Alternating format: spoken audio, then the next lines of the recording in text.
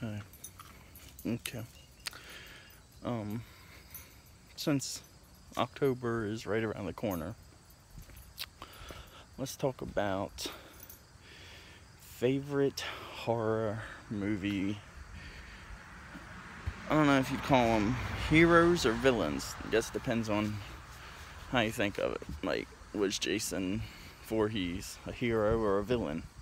Michael Myers, Scream, Texas Chainsaw, or not Leatherface, not Texas Chainsaw. Well, he's from Texas Chainsaw. Would they be the Leprechaun, which I don't know if he even has a name? Would they be considered heroes or villains? I don't know. It seems that, okay, yes, they do go and they kill people, but for the most part of all the horror movies I've seen, they only go and kill the people if they mess with them first.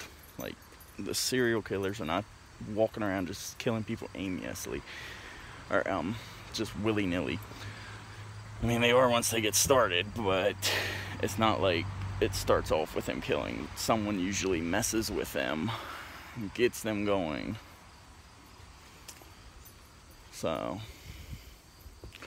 and then everybody pays the consequences.